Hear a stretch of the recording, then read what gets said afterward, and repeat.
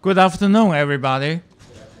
Thank you. It's my great pleasure to introduce Professor Anthony Peguero, who is Associate Professor of Sociology and a Research Affiliate of the Center for Peace Studies and Violence Prevention and Director of the Laboratory for the Study of Youth Inequality and Justice at Virginia Tech. He's a native New Yorker, I just learned, who moved to Miami where he did 2 bachelor degrees and 2 master degrees at the Florida International University. One is in sociology and the other in criminal justice. And then a PhD in sociology at the University of Miami. Since he finished his PhD in 2006, he has authored or co-authored over 60 peer-reviewed articles and about a dozen book chapters on topics such as youth violence, socialization, marginalization, school success, the adaptation of children immigrants, as well as more than one reflection on being a Latino professor. He has also co-edited 2 books, 4 journal special editions, and is currently an editorial board member of Sociology of Education, American Journal of Criminal Justice, Sociology of Race and Ethnicity.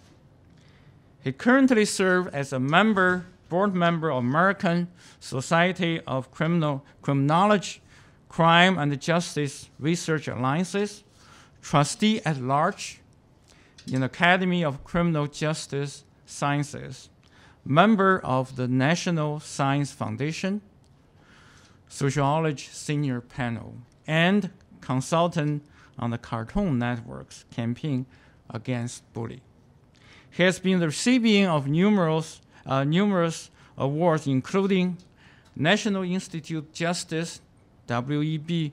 Du Bois Fellowship, Virginia Tech Institute for Society, Cultural, and Environmental Fellowship, Academy of Criminal Justice Sciences Outstanding Young Scholar Award, and American Society of Criminology Coramae Richey Mann Award.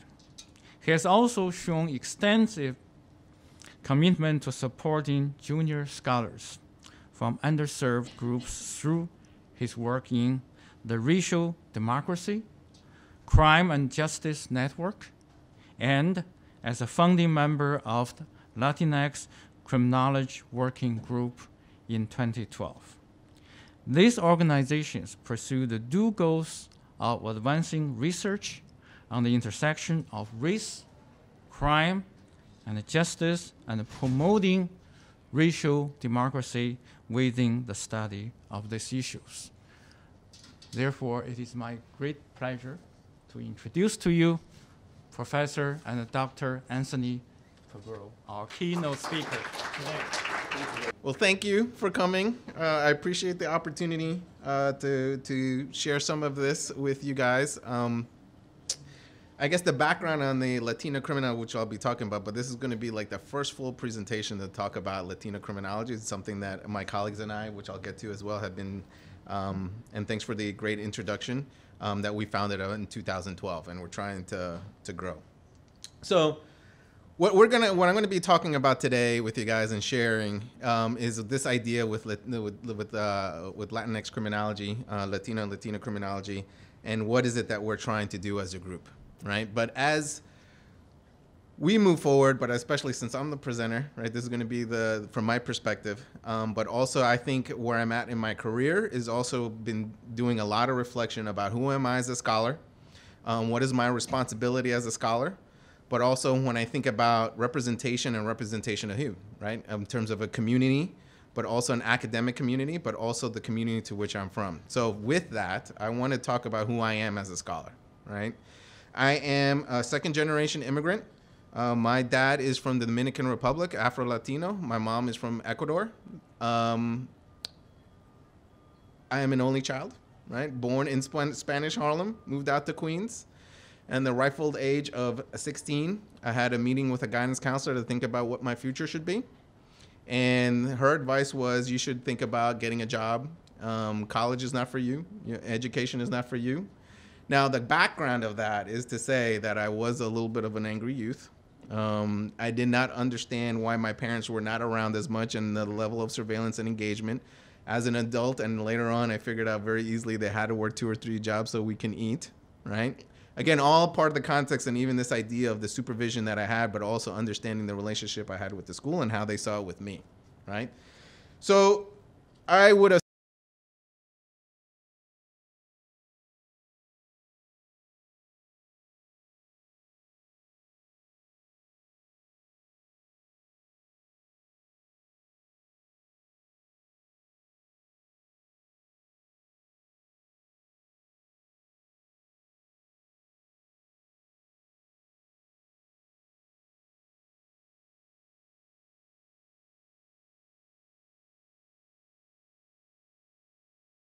who are friends, this idea of represent, I want to express very clearly what I mean by that, because this is something that's going to come up before, is that I represent a number of things. I represent one of the things that I used to think about as a scholar in these, particularly in academic spaces, especially the ivory tower, right, is this idea of I don't belong here, right? And these are messages just from the guidance counselor to my dissertation advisor said the only way your research, literally, she said your research sucks, and the only way you're going to get a job is because you're a Latino, and you might get a job and some opportunities because you are under there's these new diversity initiatives, right? So it wasn't until this past summer I was at a conference, it's like, well, you do belong here. And it depends on who you ask, right? If you're asking your family, you're asking your community, you're asking the people that you identify with, you do belong here and you need to be here. So that's who I'm representing, right? So when I think about who I am, yes, I represent Virginia Tech, right? But I try my best, and part of this group is also thinking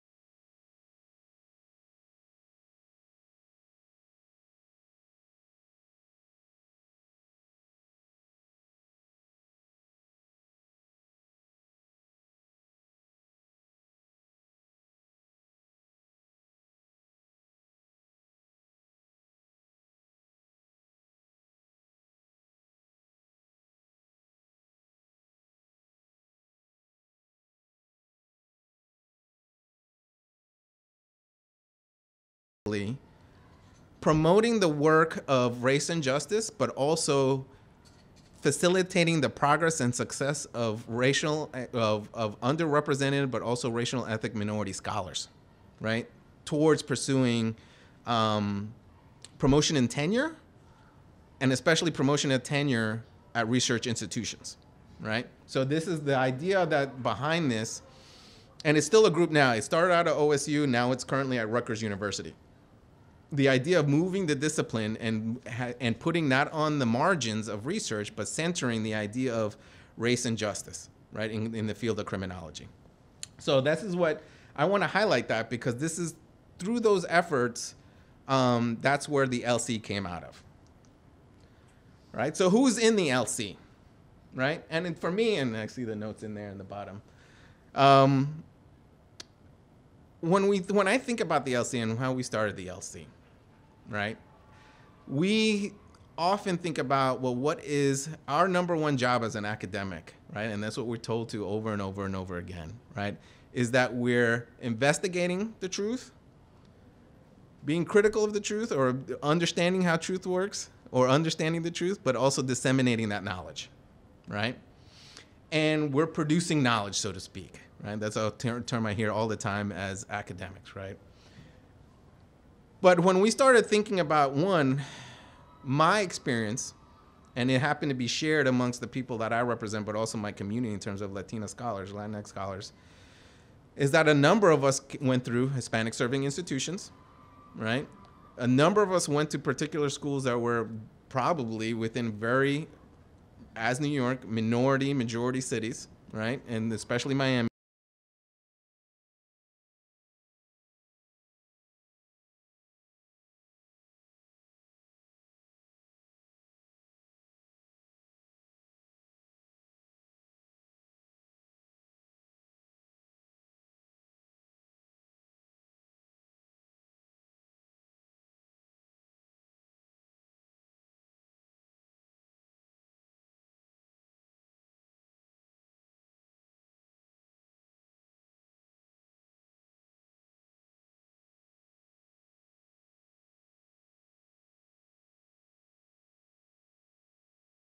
presenting this information? Who's disseminating this research, right?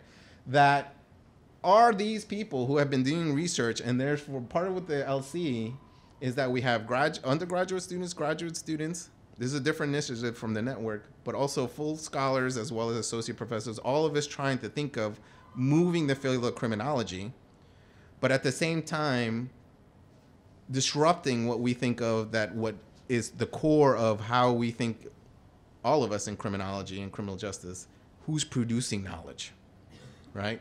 So one of the questions I often come into is like, how often have you even heard of some of these scholars, right?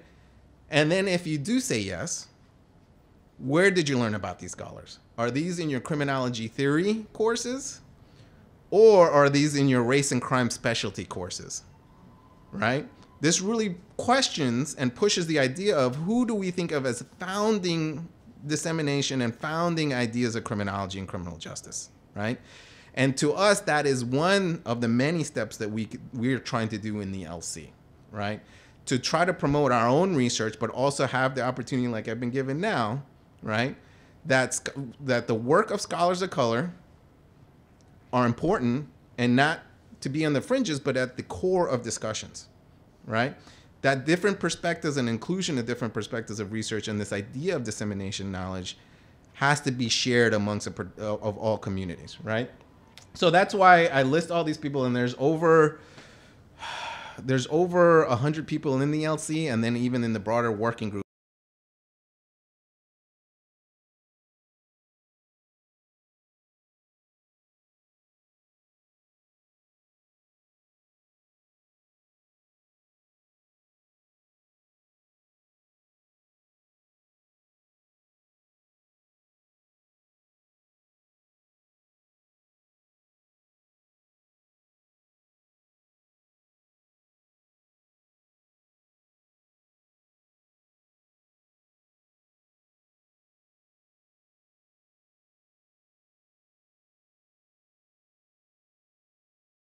Try to facilitate success of especially this idea with the pipeline issue that I'm sure a number of you have heard about in terms of academia, but also from getting a degree, going into graduate school, finishing graduate school, getting a PhD, finding an academic job.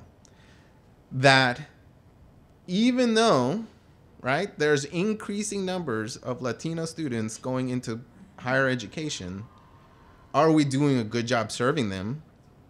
How do we do well serving them, right? And this idea of seeing yourself not only in the professoriate, seeing themselves and addressing the social concerns, the justice concerns, all things in terms of their own personal lives, right? Not just looking as an objective person and looking and just disseminating research for purely scientific reasons, right? But this idea of justice as well, right? That's what we're trying to do in terms of this group, right? So what that means is also thinking about not just the research, thinking about policy, right? Thinking about engagement with the community, right? Thinking about and addressing these concerns that a lot of our junior faculty, especially within the LC, especially undergraduate and graduate students, are facing as they're trying to earn higher degrees, right? So again, this is, since I'm the one presenting, I'm sure some of my colleagues would say something else, but this is what I see this idea of, right? That this idea of research, this is the ideal, right? Research informing policy, and usually that policy is about communities of color, and then having scholars of color being a part of that conversation. That's what we see as a very important fundamental aspect of the LC. Now, I don't know in John Jay's situation, right? But as going through Research One's, most PhD programs, most graduates are going to be at Research One institutions. And most of those, not all, that's what I'm saying in terms of John Jay, there's very specific ideas of what it means to be successful, right? In terms of graduate school and what you should be doing with your PhD. Now, the number one thing is, and I'm sure you've all heard it in terms of graduate school, who's a graduate student in here? Right, is to publish, right? Yes, publishing is important, right? Now, conducting research Disseminating that knowledge is fundamental, without a doubt, right? However, right, when I decided to go back to school, it wasn't necessarily about publishing in peer-reviewed articles that fueled my pursuits of putting up with a lot of hurdles.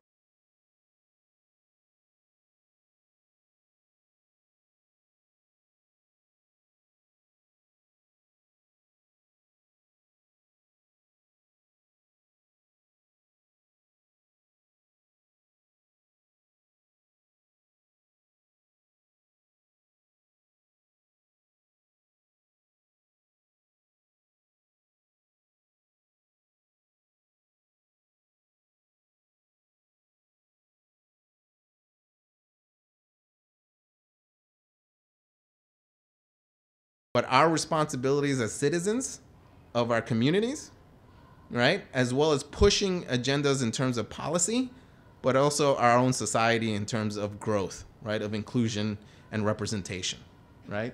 And there's a number of ways that happens. And we try to express that all these things are important. That even though our PhD advisors may not view going back into the community and being a community organizer and facilitating the growth or founding a particular organization as valuable, but that's oftentimes what we, meaning scholars of color, are trying to get into academia for, right? And again, I don't want to highlight like we're here to break down the ivory tower, right? But again, we're trying to be supportive and encouraging how to navigate these competing interests, if you will, right? The idea of how you serve your community, but also try to make sure you get your PhD, which is really important too, right? And making sure that we acknowledge the hurdles and barriers and challenges we have, but also to support one another. Because oftentimes, I don't want to say that we're the only ones that understand, right? But oftentimes we're going to be there 100% to back you up. Because one thing is for sure within the academic community, it is a small community, and we got to get each other's back. There's a whole network of people, and sometimes those voices, especially from, and when I go back to the LC, those pictures, some are deans, right? Some are provosts, some are full professors, some are directors of different agencies. They speaking for you and your behalf, even in terms of speaking to your advisors, matter, right? That you're part of a group that understands the particular challenges and hurdles that you're facing and will be an advocate for you and your success.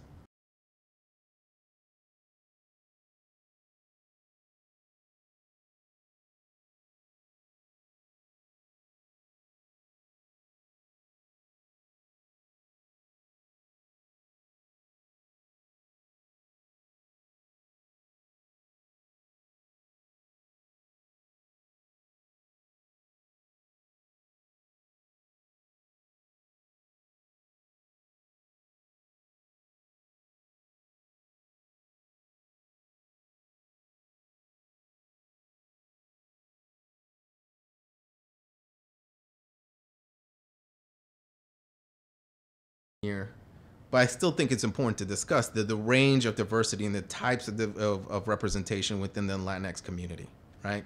That it is a diverse group, right? And not in line with a number of people's views that everybody Latino, like almost as if Mexican and Latinx are synonymous, right? There's a wide range of experiences, a wide range of representation in terms of national origin, but also this idea of generational status, but also a wide range when it comes to intersecting other identities, right? In association to citizenship, in association to gender, in association to gender identity. All these things are part of let me rephrase that, a part of the factors of how we should be thinking about the success of Latinx students, of Latino and Latina students, right? These are the things that we need to be thinking about as we move forward, right? And this diversity and this representation is something, and that's the point of this, is how we need to be thinking about, and by we, the academic community, all of us should be thinking about as we move forward. And of course, and I'll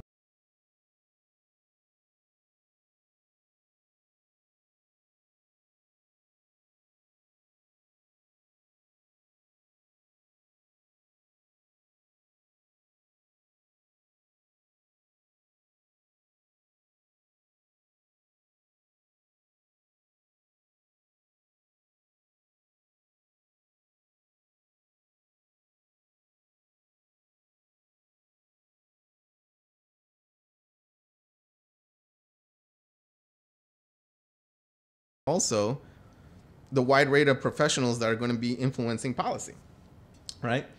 So we are doing a good job, and there's been a number of research studies that have suggested that this idea of trying to get underrepresented students into college has worked. Now, what ends up being the problem oftentimes is like the job's done. We got them into college. But it's much more complex than that, right? We need to be thinking about not only retainment, but also completion, right? But not only completion, but this idea of facilitating opportunities, professional development, but also a wider range of career avenues, like how I talked about before, right? It's not just one path of success. There's multiple paths of success. So when we think about this idea of what the LC is trying to do, it's from the student all the way to the scholar, to the way of administration, and also the inclusive of policymakers, right? And trying to inform institutions of higher education, but also all in social institutions are thinking about serving their citizenship, right? Serving their community in terms of making sure that all underrepresented, or let's say communities of color, are treated just and equitable. One of the things that I've been thinking a lot about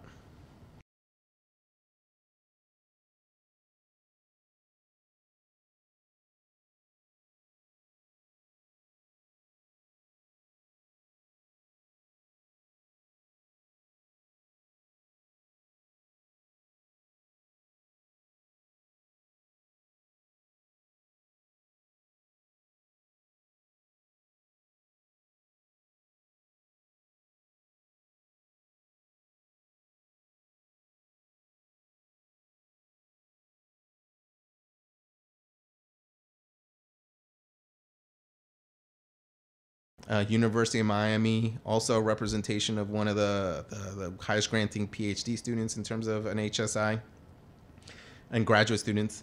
But at the same time, right, I've been thinking a lot about, and this is not the first time, and I've been really thinking about it. Maybe part of the Q&A, I'll ask your dean this question as well. Should this be falling under Hispanic speaker series, right? Should this be the idea of this is for particular audiences? Is this an idea for all audiences? Is this something that we need to be thinking about for serving a particular population, or is this completely inclusive? Like, who's the audience? I've been thinking a lot about that. And this is something that, again, as part of this idea of an HSI and this idea of how and even the term, and how there's an increasing number, again, this is the changing demographics in our society, right? Minority serving institutions.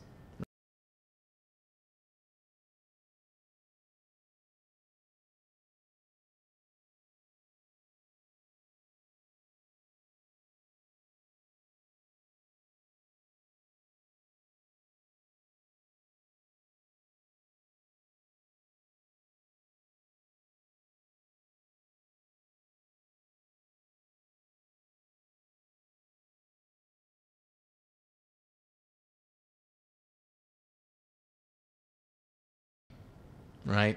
And it's all listed on there. The idea of not only what your home institution should be doing, but also you being part of a broader discipline, right? And it's something that I try to pursue in terms of a scholar with my graduate students. And again, one of the things that I want to highlight is, I guess this goes back to the reflexivity, at Virginia Tech, right now, as my time being there, I've only had one Latino graduate student, doctoral student. Now he's an assistant professor at LSU, Louisiana State University, and I have currently one Latina student. That's it. I've been 7 years at Virginia Tech, right? In my current class, I have 110 in my Sociology of Law class, 3 Latinx students, right? So when we think about the institutional differences, right, and how that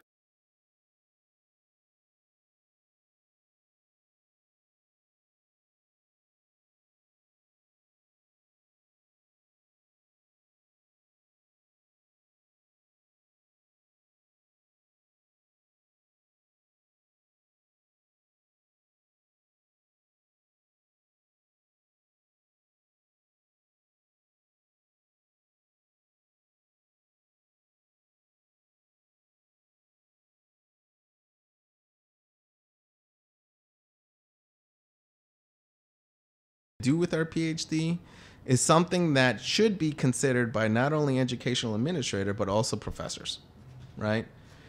Are we here, and I include myself in this as a professor, are we here to reproduce ourselves? One of the things I always like, I like saying is like, am I here to produce mini Anthonys?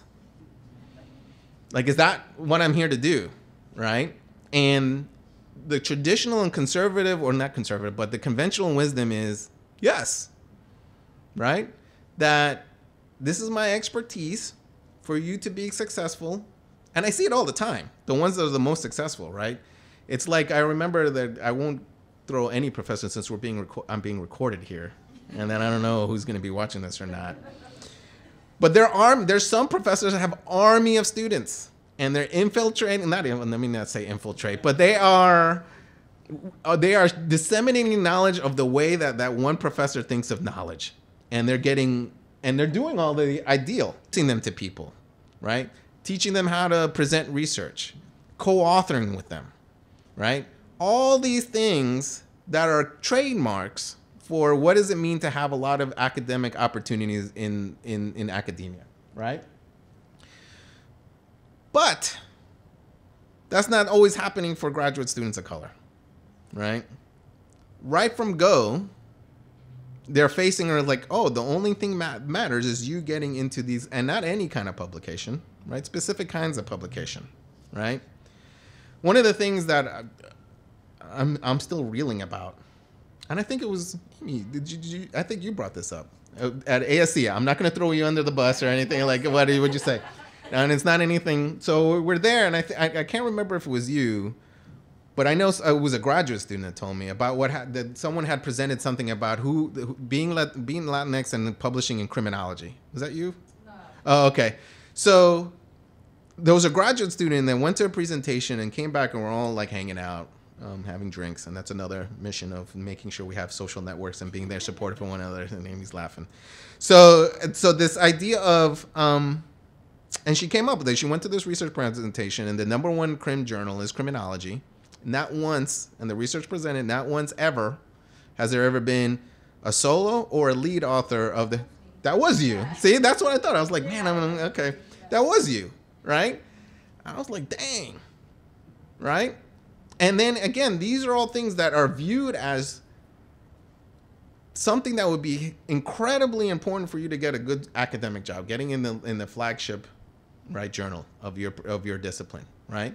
But clearly we're not doing a good job of that, right? And then I also know about other research in terms of not only criminology, but also the top 5 crim journals, and then how few of them have scholars of color represented, right? This is something that has become a real something that we have been scrutinized, and a part of it is because of the network, and part of it is the LC, right? In terms of trying to push the discipline, push a lot of these board members to think about, well, how do we measure your success of being a good journal if you want association funding? Who's going to be the next editor? Who's going to be on the editorial board? These are all things that we're highlighting, right? But it also comes into like not only about why you're going into grad school, right? But what is it that is your experience, right? I mean, one of the things, and again, in University of Miami, I love being part of the U. I very much appreciate my students, my colleagues of color, especially my peer graduate students of color. But at the time, and now that this has changed,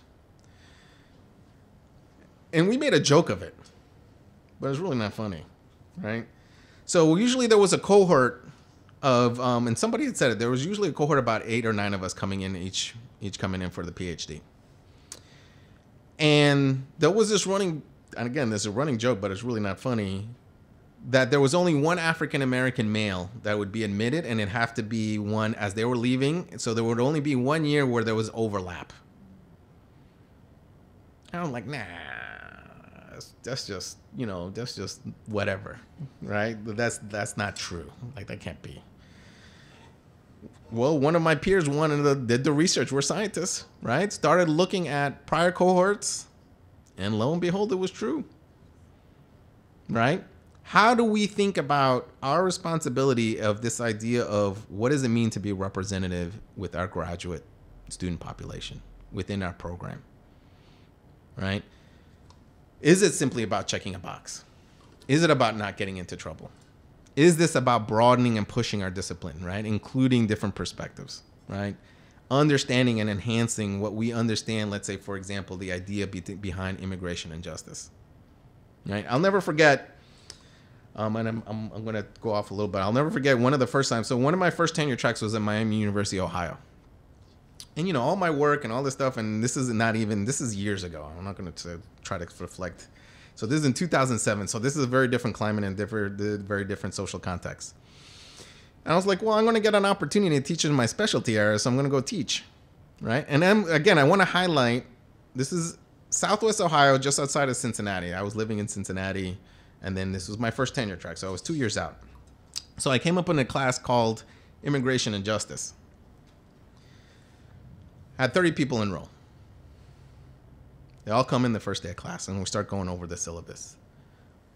Now, Miami University, Ohio, at the time, and it's still not very different now, was 98% white. And the student raised his hand. I said, yeah. It's like, are we going to be covering how we deport immigrants in this class? Like, what's the procedural aspect to that? I mean, they are a threat and a danger to this country. And I remember at that moment, that was a reality check for me, right? Like, there was like, okay, I often talk about who's your audience, right? Who are you serving? And then I was like, no, this is not about that. We're going to be taking on a social justice approach. 5 of the 30 left at that moment. By the next morning, the class was down to 10. The day after that, I had a call from my chair and the dean asking about why I had so many students drop out of my class. And apparently 2 of the students complained about the Mexican professor, I got the email because everything's public in Ohio. The Mexican professor who was there just trying to indoctrinate them and protecting his people. And by the way, I'm, not Mexican. No offense or anything like that, right? And again, these are things I think about. What is the LC trying to do? What are the experiences of scholars of color as they go into, but also this idea of we all get evaluated, right? Trying to figure out the negotiation between the two, right? How do I best serve, right, the students that are in my classroom, of all the students?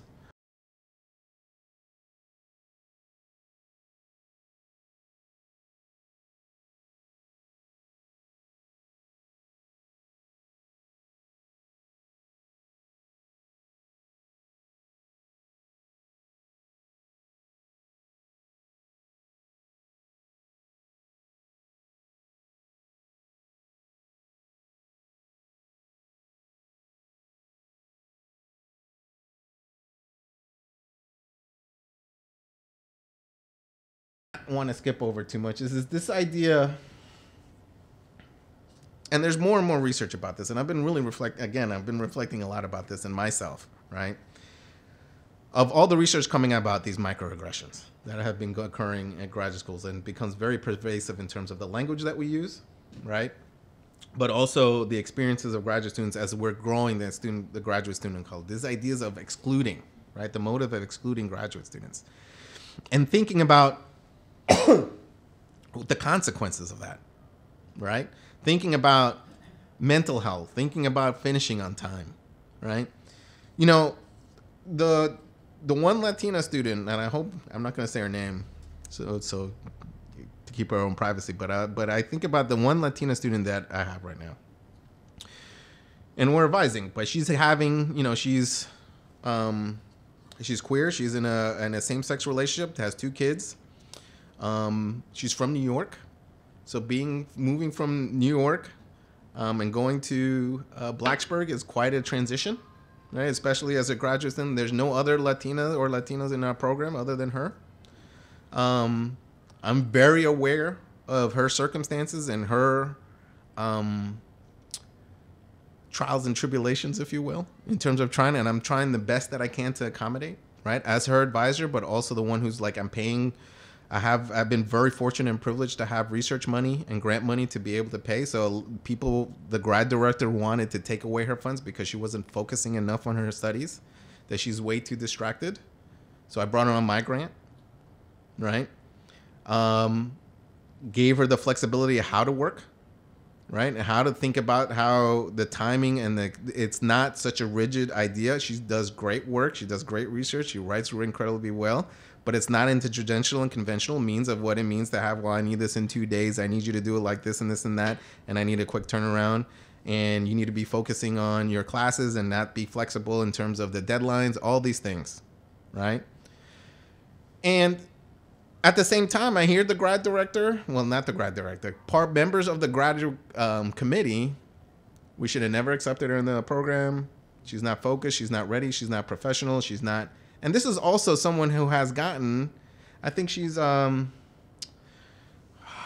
McKnight Fellow and gotten NSF support. Like, she's also funded.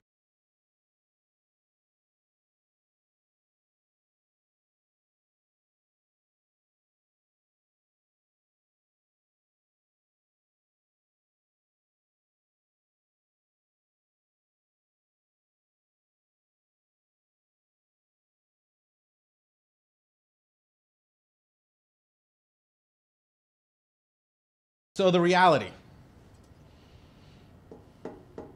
you know, I mean, and when I get the opportunity to talk to administrators and I get the opportunity to, but especially policymakers, and I think that's where I often find myself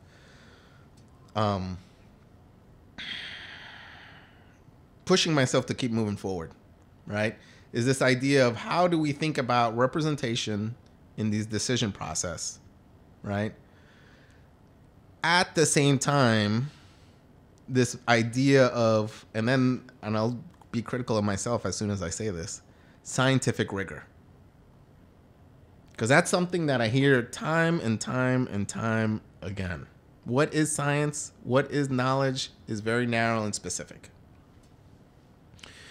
And I often think about, well, is that article in that top tier publication that, you know, only us academics read the same or not the same? How do we think about that in relationship to, I got a New York Times op-ed. I was invited on to Trevor Noah on The Daily Show and sharing my research and sharing my information. I wasn't on Trevor Noah. I'm just saying that rhetorically. Okay. That'd be pretty badass, right? So these are the things that, again, what's the reality? Right? And graduate students are facing that reality. But at the same time, what is the flexibility, right?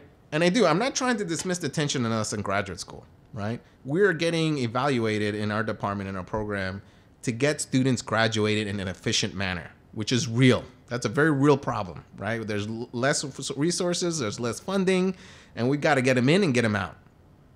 But at the same time, we need to be thinking about the particular experiences and situations that a lot of students of color are facing when it comes to families, being married, other things that matter in terms of complexities, in terms of living in a predominantly white and historically white area, right? The racism and the microaggression that their students are facing in that local school, right?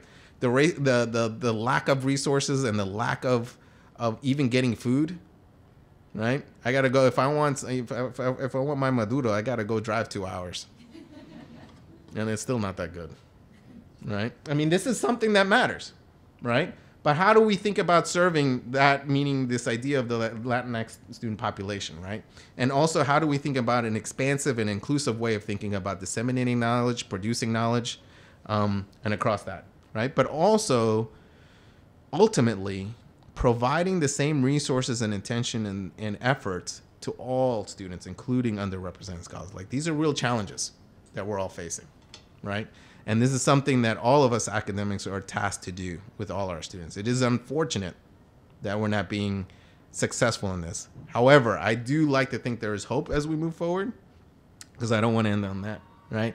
In terms of there are a number of policies and initiatives, and I can gladly answer that can have an impact in higher education as we move forward.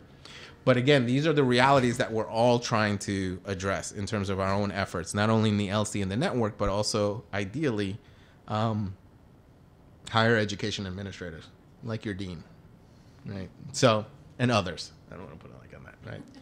So again, thank you very much for the invite. I know we started late, but I also know you guys got classes and all that other stuff, right? So I'm going to try to keep it on task. But thank you again. This has been a real privilege.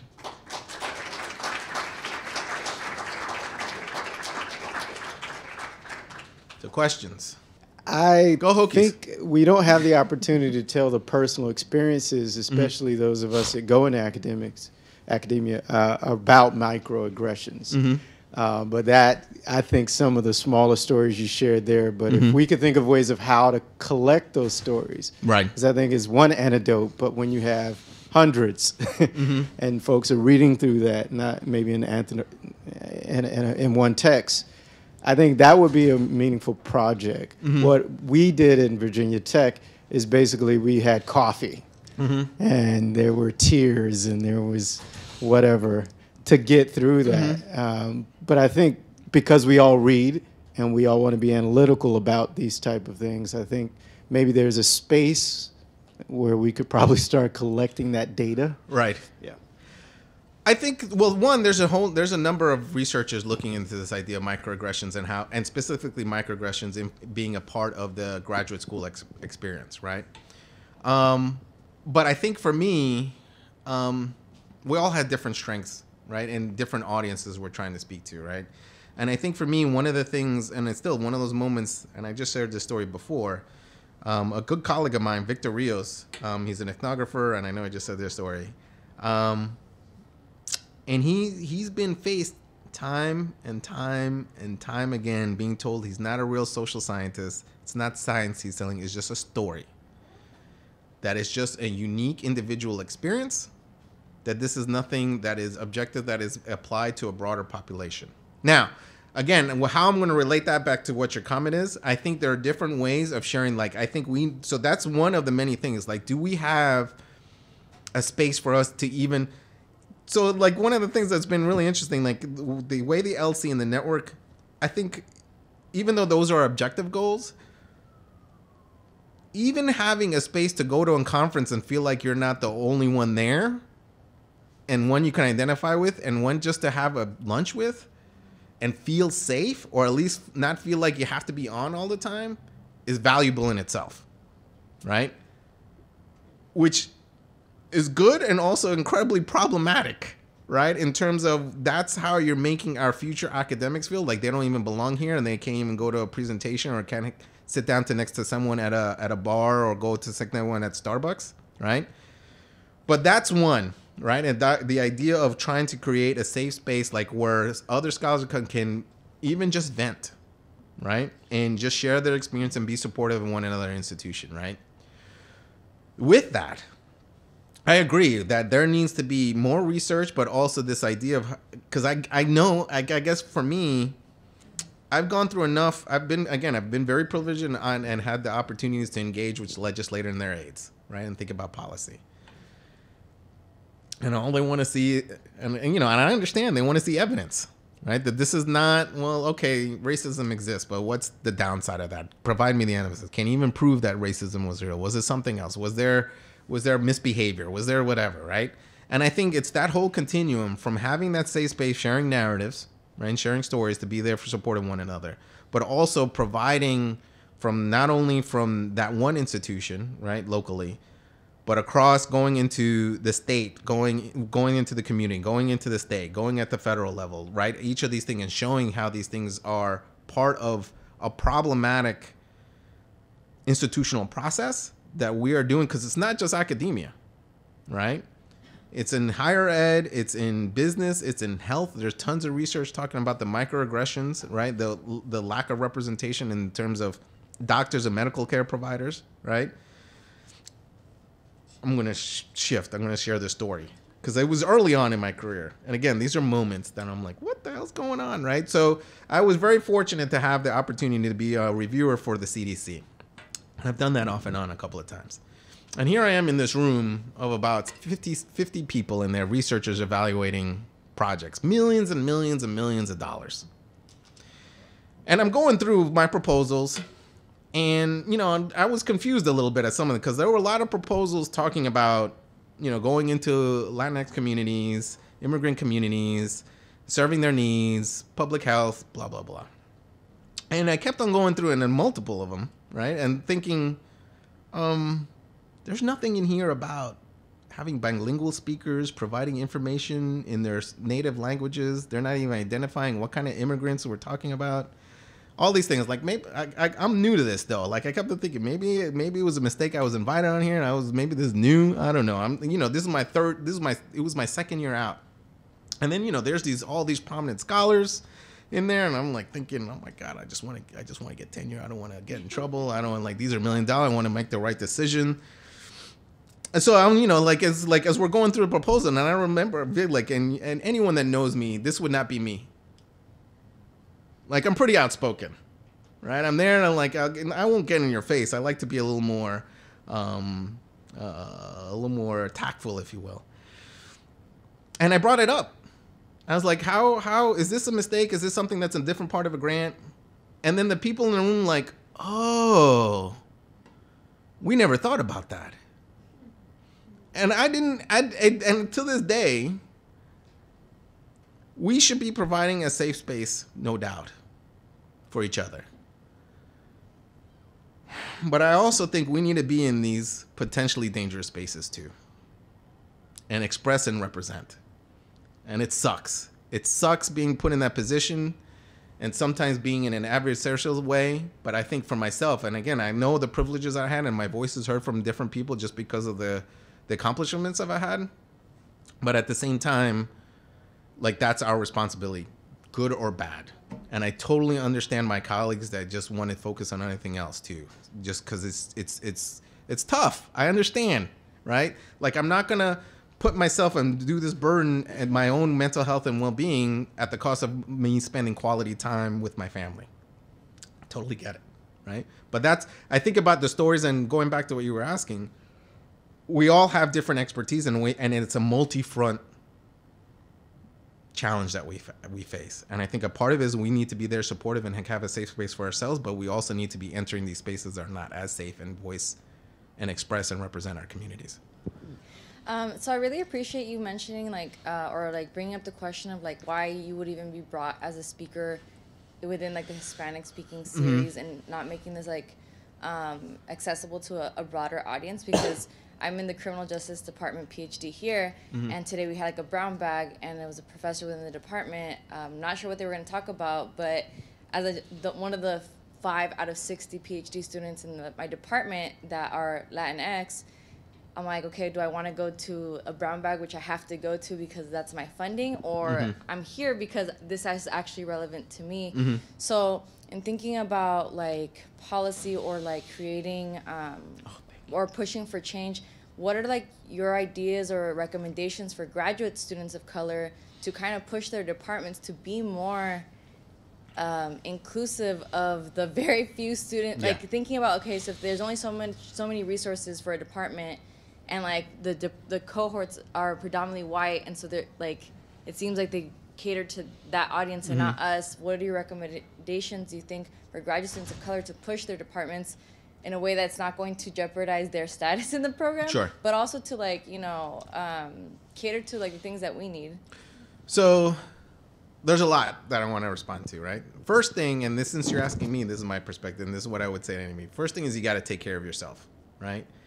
Health-wise, as well as protection, in terms of, I want you to complete your PhD. Like, we need more of you out there. You need to be doctor, right? And that's one, right? But to be able to do that, that's why we have the network and the LC, right? And I know, so, like, having those kind of connections, right? First, like, we can talk and say, well, what's the things you can do and do? I'm just saying outside of this setting, right? So having that social network is important, right? And then even, like, the things, like, I know your specific case because we talked, right? But even because of that, like, even applying for particular grants, applying for particular fellowships, having that collective that a lot of other people have. So part of it is make sure you are looking at, like, make sure you're taking care of yourself first, okay? I'm not saying don't worry about the other stuff, but that's just first, right? Second, bring those advocates into your program. So how do you do that, right? Part of it is this lecture series, right? Push is like, hey, I'd kind of like to see more of these speakers come in this particular, and like if we have a brown bag, is there a graduate student representative deciding who's going to be on these brown bags? Like, is this rotating? Who's going to be in there, right? Those things matter a lot. One of the things I appreciate, even we don't do this anymore because it's almost as if, oh snap, they had a voice. We had graduate student reps on our search committee, and they had collective 1 vote. That's no longer the case at Virginia Tech. At one point, I'm like, oh snap, we gotta get rid of this. They're a little too vocal, right? So that's one, right? And again, what's tough is this is an undue burden on you now, right? If you're gonna go in there, you gotta present like who are potential lecture series, right? And then it's not only potential speakers, it's you figuring out, which we would there be the advise you on, who are potential speakers who they think are good speakers, right? All these things are going to be part of, but that again, like you got to make sure, you're writing your papers, make sure you're doing all these things, and then do that, right? Because I do think that's also important, right? And making sure you have people, meaning the graduate students, and you have each other back. Making sure, and even the graduate student people that are here, like you're sharing information. Like we all did that at University of Miami. Like someone, like clearly there was one star student that everybody got, but then she shared the information with the rest of us, right? To make sure you have those kinds of networks there, even in locally. Now, the broader issue is then we have the LC and the network, right? That we have a broader community that can also give you that information too, right? The next thing would be, right, in terms of how we think about these things is, do you have graduate student representation in your department? Like, so we have graduate students that are part of our department meeting and there to advocate for graduate students' needs. Do you have that in your department? I don't know if you have that in your department.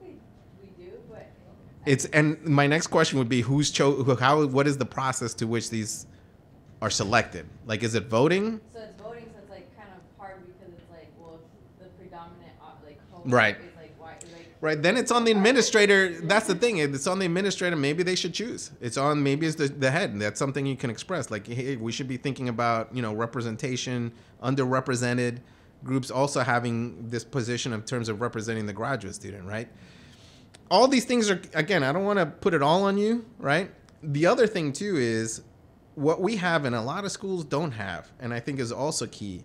There's an external, we have at Virginia Tech, and I think this is really big, too, because it's funny, when I look at my CV, how many external member of dissertation committees as well as prelim committees I'm a member of.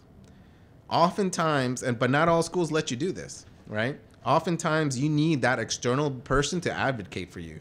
Right, that there are no professors of color there. There are no Latino students, like Latino professors, right? And there are no African American professors there. Well, then here's a way for you to reach out to external, and we provide them resources. I get sometimes a stipend to be part of this, right? Where here you are, this external person is going to be on my committee, right, and also be part of these decision making, and I also run it by them in terms like a plan of study. I don't know what we call a plan of study at Virginia Tech, right? Like they're in the loop, and that's also another person for you to communicate to, where they have to listen to, right? If they want you to move forward. So there's a number of ways that can happen, right? So like I know I've spoken to particular chairs. I had students come to me and say, man, I don't want to talk to the department chair and all this stuff. We need to do this and this and that. And we want to have lecture series, but they don't want to bring this person in. And we want to, and I go, who's the chair? And I was like, oh, okay, I'll send an email. I won't say their name. That's not a lot of professors would do that, but I see that as my responsibility, like to speak on your behalf. And again, I've been very fortunate and privileged to have some capital in this discipline, right? I sit on a number of boards. I just sit on a number of boards, and people are nice to me because I sit on a lot of grant review boards, right? And that matters, right? And I'll do that. I mean, what's the point of having this capital? It's not about just capital so I get more of a salary increase. It's making sure that I want to see more scholars.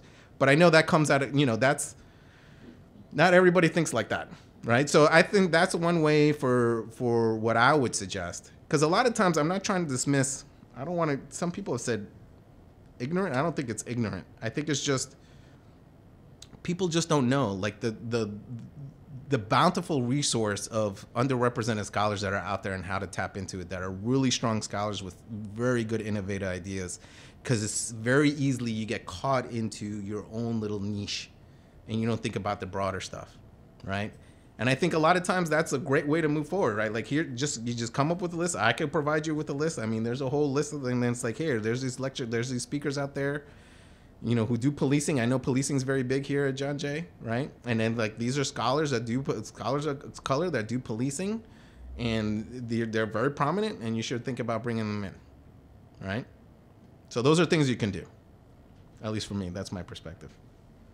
Anthony, Yes. what are your thoughts on ways to ensure that curriculum in departments like criminal justice, criminology, that those departments, psychology, diversify their curriculum to be more inclusive of Latino scholarship? I think one, as I was suggesting, is if it's if it's undergraduate, think about the textbook you're having. I mean, you have an idea of who's represented in these textbooks. That's one, right? In terms of what's the source of knowledge I'm providing my undergraduate students that suggest that this is what they should know, right? Is that representative? Who's the editor, but also the research and the tone of the research and the perspective of the research that's in the textbook. Next, the idea of creating a safe space. I mean, once again, it's supposed to be the ideal of a classroom is supposed to be a safe and healthy learning environment that we can all share ideas and respect each other's ideas and values and perspectives. That needs to be part of not only the curriculum, right, but also part of your everyday teaching in terms of, I mean, I've been into a lot of classrooms, because now part of this promotion and being associate, you got to go into classrooms and evaluate others. And I'm not this way, meaning like purely the conventional wisdom, I'm here just to disseminate knowledge and I'm just talking in front. I mean, I'm very specific of not only that we're in a classroom discussion, I call on students that sometimes, like, and I know I've gotten into trouble sometimes about calling on some students, but I think we need to hear from each other, and we need to also interject when we need to think about creating a safe space for ideas to be shared, right?